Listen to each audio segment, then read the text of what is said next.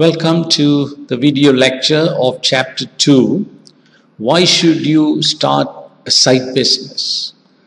This DNA diagram will make more sense for you at the end of today's lecture. There are 4 accounting concepts as always. The connection between wealth and happiness, DNA, desires, needs, assets, identifying a side business, accounting for entrepreneurs. Wealth and happiness.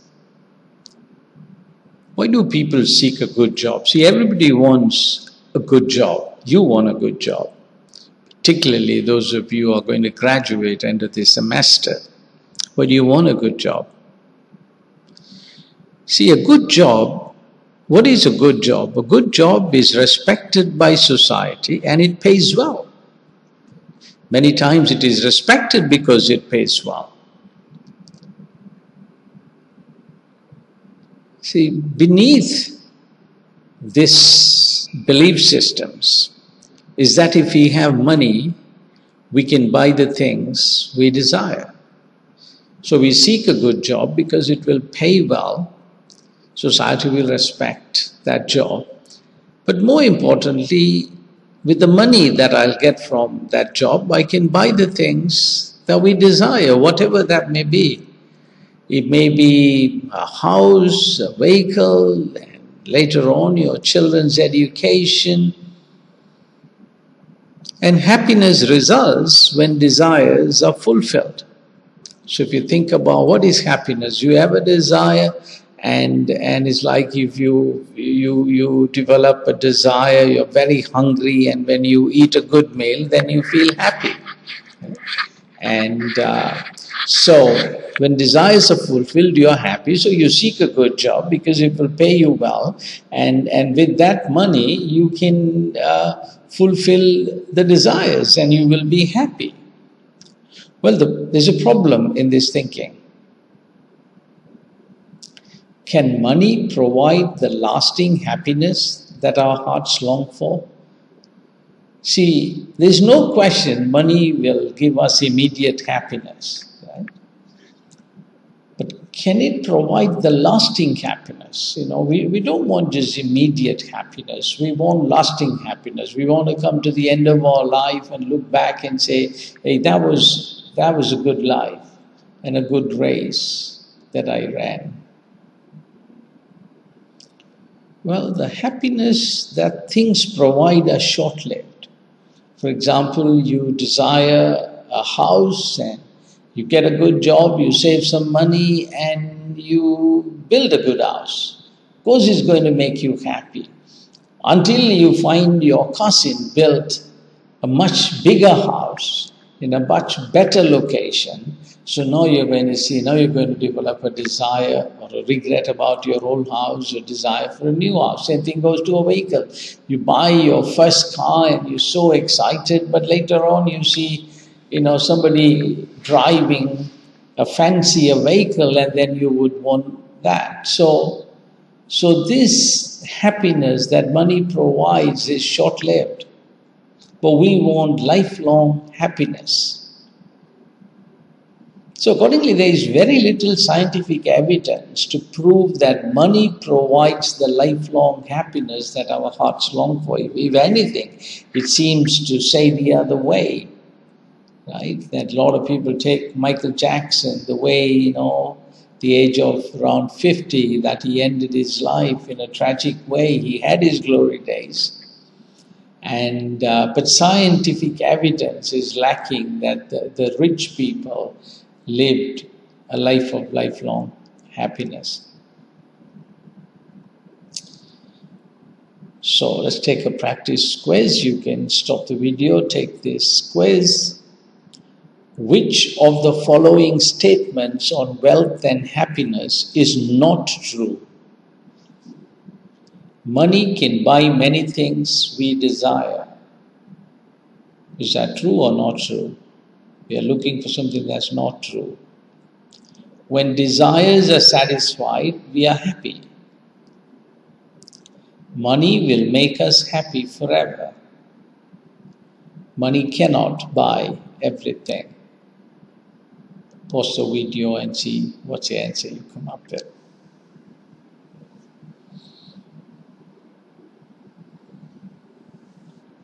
The correct answer is, this is not true. Money will make us happy forever. No.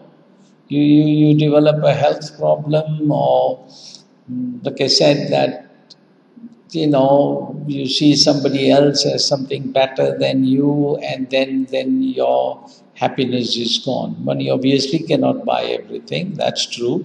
When desires are satisfied, we are happy, that's true. Money can buy many things we desire, that's true. But C is not true. Let's go to concept 2, DNA. What is this? So what is a better way to pursue lifelong happiness that our hearts really long for? My advice is, pursue a career that is in line with your DNA and encounter lifelong happiness from 3 different sources. The D stands for desires, your deep down desires. See, if your career is in line with your deep down desires, you'll be motivated, right? When Monday comes, you're not going to say, man, it's Monday again. I mean, you can't wait for Monday to go and start your work. And Mark Twain said, work is something you dislike doing. Play is something that you enjoy doing. Your job can be play, particularly if it's in line with your desires. The N stands for needs. If your career meets a major need in the world, you'll feel good about what you do. So you know, it's like what I do, that I feel good that I'm continuing to sow seeds of thoughts and seeds of desires into students' minds and hearts.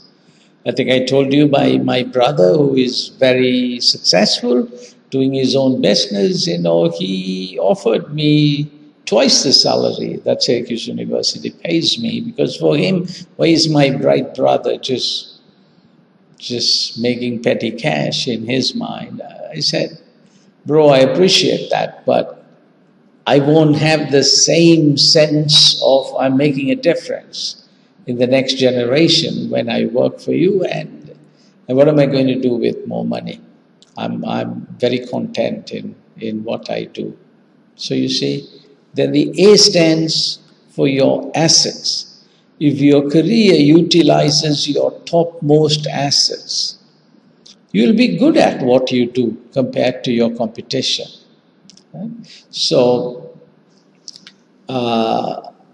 I give this example. Suppose, say, my son and I, my oldest son is a good musician. We come to one of your houses and we see there is a grand piano, and my son says, wow, Appa, this is so expensive. It should be about $50,000 piano, and how did they get this? And so I ask you, who plays this piano? And no, our grandmother used to play, and after she is just collecting dust.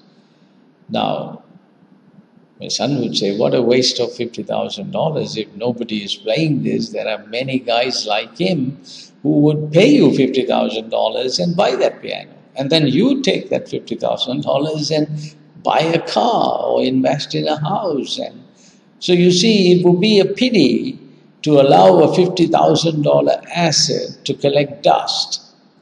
But you know who does that? You. There are many things you are excellent at, right? But you are not necessarily utilizing it in your job, because you developed asset in something and then you are employed in something else. Whereas if your career employs your $50,000 piano, whatever is your strongest asset, you're going to be good. If your job needs a $50,000 piano and you have one, so you're going to be much better than your competition. So you see, finally, if you pursue a career in line with your DNA, You're going to be happy for 3 reasons. You feel good, you're meeting a need in the world. You'll be motivated. You won't say, oh, I'm glad it's Friday. You say, no, man, it's Friday already. I can't wait for Monday. And then you'll be happy because you'll be good at what you do throughout your life. And it's not just one thing, and you would see this is your niche. The DNA will change as life goes on, needs change. Your desires change. Let's say your desires get bigger. Then you would see this intersection will be bigger. Your assets may increase, then it will get bigger. The needs may shift a bit, needs may increase, so it is a journey, but you will always be fulfilled because happiness will come from 3 different sources than looking happiness from the money that a job gives you. And if you think about it, you're going to be working from say 25 to 65 for 40 years, from 8 to 4, 5 every day, the prime time of your life. Do you want to do that for the money that it pays you, or do you want to find fulfillment in your career itself? It's unfortunate that I'm glad I didn't continue to be a civil engineer, because I quickly realized that this is not what I like to do. It's not the best fit for me in this world. Okay. Well, what is the scientific evidence for this? So let me talk about lessons from good to great companies. It's a research done by a Stanford professor named Jim Collins. And what he did was all right, let me see why this is stuck. Okay, so what Jim Collins did, oops, no, sorry guys, get to that slide.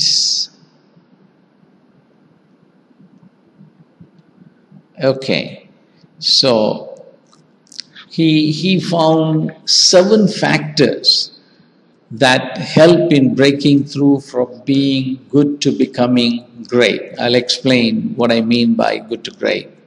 And hedgehog concept is one of the 7. It calls us to discover and master our niche than to be a jack of all trades. So here's what he did. So he identified, I think, 11 or 12 companies. And if you think of x-axis as time and y-axis as financial performance, these were publicly traded companies. So some were great companies. Their stock price was, pretty much it stays up there, very high. Some are, so those would be great companies. Then you have good companies, decent prices. Then you have kind of bad companies, just struggling to stay afloat. And he focused on companies that for good during the build-up period. Then something happened and they went to this great group. So they went from good to great, right? And it's not just one lucky break for 1 month you went up. No, they remained high. So then he asked, what explains this breakthrough? Right? So he, along with his staff of around 20 people, did many interviews, research about these 11 or 12 companies. They came up with 7 factors. It's a good read. It's many millions copies sold. It's translated into many languages. But I'm just going to focus. One of the reasons for that breakthrough happened was this hedgehog concept, which is similar to the DNA concept that I'm proposing. So it provides scientific evidence that this thing is true. So what is the hedgehog concept? So you see that there is a fox and this hedgehog. They live in a jungle, and you see there's one big bulb here and there are many little bulbs here. So the story is, you see that it is taking a kind of a nasty look at this hedgehog, because one day he said, wow, how come I've been noticed this little fellow, he would be a nice lunch one day. So he waited for that day where he is hungry and the poor hedgehog is coming without understanding there is danger waiting for him. And the fox just attacked him face front. You know what happened? Fox didn't expect the hedgehog to pull his body in and put the spikes out. And he was just bleeding all over his face. And he said, man, what was I thinking that this guy's eyes are in front of him. You know, I know what to do. Let me attack him from the back next time. So the next time comes and the fox is now hungry and angry and is waiting to kill this fellow and eat him all up. So he allows him to go ahead and he's hiding, and then he attacks him unexpectedly from the back. And this time, same thing happened. The fox was quick, the hedgehog was quick. So again, the hedgehog was quick. Even when the trouble came from the back, body in, spikes out, fox was bleeding again, and now it's really mad. He said, okay, this thing is not as dumb as I thought, but I'm fox. I'm cunning and I know about gravity. This guy may not have seen the power of gravity, so I'm going to wait on top of a tree. And when this little fellow comes, I'm going to use gravity and my weight and just going to fall on him and I'm going to get him. Tries that. Again, this hedgehog, not aware of his danger, it comes and the hedgehog just times it and just falls, bam, on. The fox falls on the hedgehog. What do you think happened? Same thing. Body in, spikes out. This time fox is bleeding all over its body. So the moral of the story is, this hedgehog knew in a dangerous jungle filled with lions and wolves and dogs and tigers, and this is the only thing it has going to protect itself is its spikes. And it mastered the art of using spikes. It developed its senses to detect trouble, and it's kind of like a danger sensor, like impact sensor is a danger sensor. It senses danger and it quickly uses spike, and no lion, no tiger, no elephant, no fox could get to him, and he learned to be safe. Whereas the fox had many ideas, but master of none. Right? And so he says these good to great companies also, they were good, they became great when they decided to focus on their niche, what is their spike, and then they mastered it. So apparently what happened was, imagine this whole screen is what the good companies were doing. And there came a time, they said, look guys, let's stop and ask some questions. The first question they said was, what are we deeply passionate about? Of all the things that we are doing, what are we deeply passionate about? And if we are not passionate about something, if there is something that we are selling that we wouldn't buy for our own homes, then let's not sell it to other people. So they let go of many things, like seriously, and they focused only on this, because this is what they had passion for. Then they asked a question, so that's our desire question. Second question they asked was, what can we be the best in the world at? We said, look, let us not be doing something that we don't have the assets for. There's somebody else, it may be a better location, it may be they have a patent, or it may be they got a good management team, or they are in a country where labor is cheap, and then we can't compete with them. And if you're doing a labor-intensive product, like how the car companies were doing, the impact sensor was a labor-intensive thing, sooner or later, a country like Sri Lanka was able to do that better. So what these guys did was, look, if we don't have the assets, if we are not convinced that we can be the best in the world at, then let's go. So they say now they came down from all this to this, and now they focused only on the things that they had the passion, and they are convinced they can be the best in the world. And they said, seriously, you let go of everything else? They say, yeah, seriously. That's when they went from good to great. And then they asked this third question, what drives our economic engine? They realized at the end of the day, you need financial resources, you need human resources. So they asked, out of all this, which will bring us these resources? And that became their spike, that became their niche. What I say is, meet needs in society, in your industries.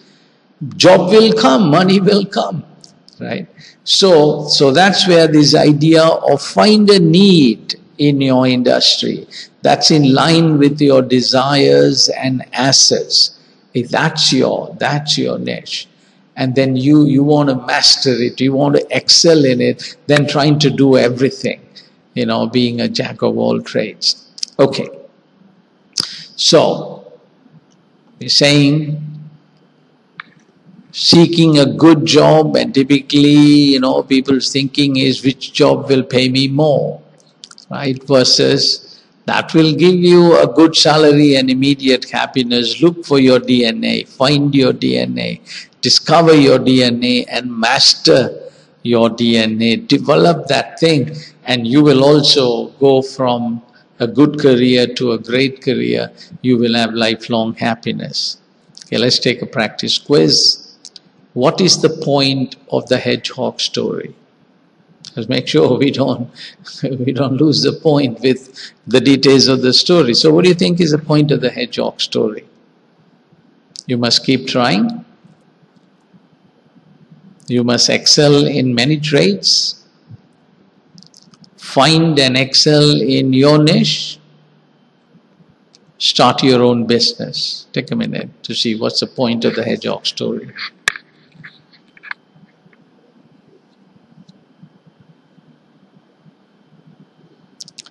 Okay, the correct answer is find and excel in your niche. If you have a question, write it down. Then finally you will take one question and you will email that to everybody so others can see your questions as well. Okay, let's go to concept 3, identifying a side business. So the way we would do the DNA analysis, you want to start this now itself, we'll further develop it in the class. List the top 3 assets of each of you, right? And so you say, hey, what am I really good at, right? I mean, it could be your academic field. Hopefully, many seniors, we say seniors, your final years, third years, if you're a civil engineer, you have developed civil engineering. Even within that, you may have developed expertise in geotechnical structure, whatever you consider as something that you really you're good at, right? Could be design, but it could be a natural talent, right? You're just good in public speaking, good in singing, and or it could be even sports. My oldest son is naturally a gifted singer, right? And could be life experiences. Now, many of you guys, you grew up in a time of war, and not many people have that kind of life experience, and that's an asset you have, right? Or it could be special networks, you're just connected. That's an asset, if you know people, right? So just list down, what do you think your strongest asset is? It's a bit unfortunate that we are good at knowing what's wrong about us, because people are quick to point that out. Hey, you're a shy person, you're not good looking, but very few are willing to bring out the assets within us. So take time. You're not boasting. You're just recognizing you're good in. What is your $50,000 piano? So put 1, 2, 3. Right? I mean, for me, I would have said that at this point of my career that I am tenured. I have a permanent job. I have no retirement age, and I like what I do. Why would I retire? So that would be my number one, right? And so I have free time, make enough money that will allow me to travel. Second, I would say is I have a house right on campus. Right? It's a 10-bedroom house. You cross the road, is a campus gym. I mean, that's an asset, right? And so third is I would like to think I'm a motivational speaker, that I can inspire people, and that's my asset. So just you write down what you consider as your assets, and then maybe when we come to class, you will also write down what you think are your partner's assets, or you guys can have a phone chat or whatever and put that as well. Okay. Identify needs in your industry that you and your partner have the desire and the assets to meet. So if you guys can do this before class, fine. If not, we will do this in the class. So you see, if you are a civil engineer, you are kind of entering that civil engineering industry where many works, whether it's roads or bridges or structures, are being built, right? There are many needs in that space. Right? So you want to see, you want to look at your assets, and you want to look at your passions and see, hey, what are some needs in the civil engineering industry that you and your partner have the desire and the assets to meet. Just note down, at least 3 things that you think would work, that there is a need. Because you understand, at the end of the day, you want to work for an organization that is meeting a particular need in that civil engineering space, right? But sometimes there is a gap that no organizations are meeting. And that may be within your DNA, because that's a bigger need. It's an unmet need, and you and your partner may have. Or it could be in an organization that is it could be the Road Development Authority, but within the Road Development Authority that there may be some needs that are going unmet, and you and your partner may have a solution, may have an answer for it. So then RDA will be very happy to hire you, because even before they give you the job, you're telling them, look, if you hire us, that here is what we bring to the table. We got the assets for this, and we have thought about this, right? Do you see that? So it's a good exercise for you to see, find the DNA, discover first that. And that's why I asked you to pair according to your academic field. So write down about 3, but then focus on the one that you think is the best fit. Okay, we'll build it up in class. Then identify a side business in line with your DNA. So now what you need to do is you need to identify a single product or service that's in line with your DNA to meet that need. You're going to employ your topmost assets. And what is your solution? Is it an impact sensor that you're going to produce, or is it a service? And so you got to kind of think through. So you're thinking, okay, this is the need, and here are our assets, and maybe this is what we can do, right? And it takes some thinking. It's not easy, right? But it's not impossible. You keep thinking DNA, and then you get that idea, yes, this would be nice if I can join RDA, and if I can, make this contribution. Now later we will learn how to incorporate additional products or services, right? Because we want to learn the accounting side of things. So if you have too many products in mind, then everything gets complicated. So start with a primary product, one single product, right? And then we will add the second, third, and learn how to do that. But ensure that this product or service is in line with your DNA, right? Because that's the key. Keep in mind that if your business idea is a good one, an organization may want to hire you and invest in your business themselves, right? So like I said the other day, that everybody is looking, somebody give me a well-paying job, but the companies are looking for, hey, you young grads, come and solve our problems. So if you already come having identified a need and having a solution for it, you can kind of see that. And they may hire you to do what you like to do, right? In some sense, what I'm doing in Kilinochchi is, I'm very happy to do this, right? And because it meets a need, it's in line with my desires and my assets, and there is fulfillment. Okay. Take a practice quiz. Which of the following is a mountainous need in society? In general, is this a big need? Okay. I ask this question for you as American society, but let's say Sri Lankan society. Relevant education, is this a big need?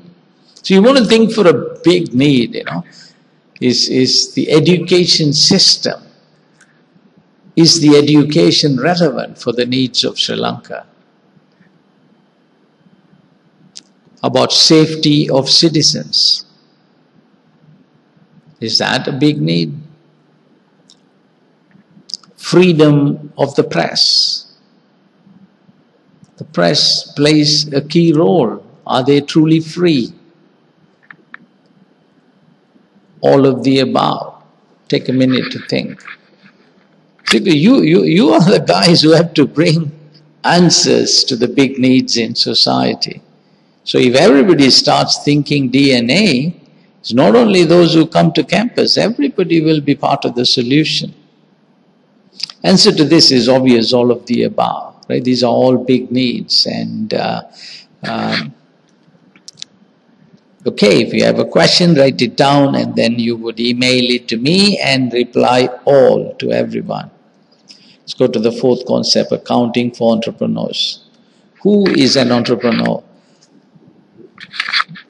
Because I'm basically encouraging you to be an entrepreneur, even if you're going to join an organization, you can go with the spirit of entrepreneurship. You can go with a solution to a problem that they have. That's an entrepreneurial spirit, and that's what employers are looking for.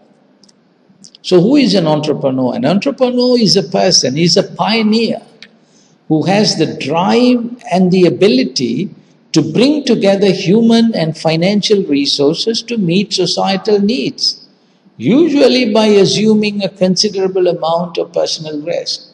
You have to be that first person to step out. Everybody's like, oh, can't be done, can't be done.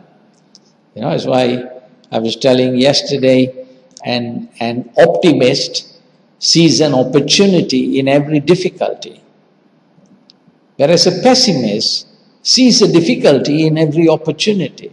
See, an entrepreneur is an optimist. He sees a need and he says, hey, we can solve this problem. He got that drive, he got that ability to bring together what is needed to meet societal needs, and he's willing to take the risk. Sometimes he'll look like a fool, but he's all right. You know, maybe 5 things fail, the 6th thing he made it. Just one Regiform cup, you make your million, and that's it. After that, do whatever you like in life. When the motive is purely to meet a societal need, the pioneer is called a social entrepreneur. Such venture typically requires finding of donors. So I tend to be a social entrepreneur. I'm, trying to meet needs in not just in Sri Lanka, in other parts of the world, not necessarily with the money motive. I'm happy because what I want at the end is lifelong happiness. right? So I will be considered a social entrepreneur, even the book, right? And where I'm generating the money and I'm giving it to charities. Typically, and a social entrepreneur will have to find donors to do this. But when the motive is also to make money for oneself, not just to meet a need, you make money, and the pioneer will be called a business entrepreneur. And that's what I'm encouraging you to do. Be a business entrepreneur. Why does an entrepreneur need accounting? Right? We talked about financial accounting, managerial accounting. Now, what is this entrepreneurial talk now? An entrepreneur is an investor in his own business. He needs to come up with money, he needs to invest, he needs to get others to invest. So he seeks other investors in his business. So knowledge of financial accounting and the financial statements, balance sheet, income statement, cash flow statement, therefore will help him be effective in attracting capital to cover the startup costs. Okay? So, similarly, an entrepreneur is also a manager. He's not only he bring together resources, he has to manage resources. And therefore, the knowledge of managerial accounting will help him make efficient use of labor and other resources.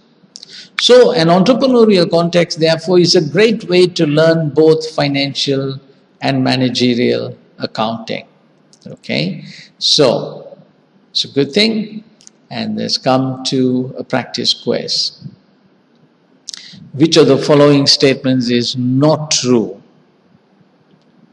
Entrepreneurs need accounting to make better decisions. Entrepreneurs need accounting to speak the language of business. Entrepreneurs need accounting to pay their taxes. Entrepreneurs need accounting to know their market.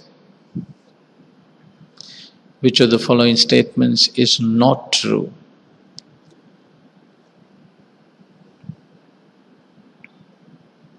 Well, the correct answer is to know their market. That's more than accounting, right? You need to have knowledge of the market, but the rest, accounting helps you make better decisions, speak the language of business, pay your taxes. Okay, so D is the answer. Okay, and then end of Thursday you got to submit 2 parts of your homework. From the first chapter is easy. You just review the executive summary of the sample business plan. So here you have our sample business plan. So here is the executive summary. So this is, I'll tell you more about this, game specific t-shirts and caps. And so an executive summary is what? You're preparing this for an investor or a bank manager, and before they read your 30-page report, they just want to get a quick feel for, hey, what is it that you're asking money for? So you talk about the market opportunity, a need in the market, an opportunity. You don't see the need as difficulty, you see it as an opportunity to do something about it. So we are talking about that. Then the particular product or service that's in line with our DNA to meet that need. You talk about it. So here we have game specific t-shirts and caps are going to be what we offer. So this is what you would write, but you're not ready yet. So that's why I only wanted you to read it, and so you get an idea of where we are headed. Then you talk about the nature of the organization. How is your business organized? And we'll talk about corporations, partnerships, sole proprietorship, and limited liability.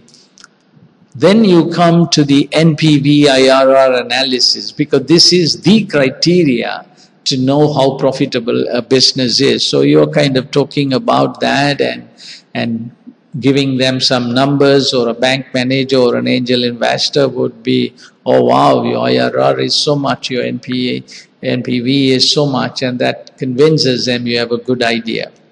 Then the bottom line is you're appealing for fun. So you are kind of telling how much money you need for your startup cost, and how much money you have, and how much you can bring from your credit cards, and how much you're going to borrow from a bank, and what kind of collateral you're giving to a bank, and then how much you're asking from angel investors who don't require any collateral, but they require a much higher return.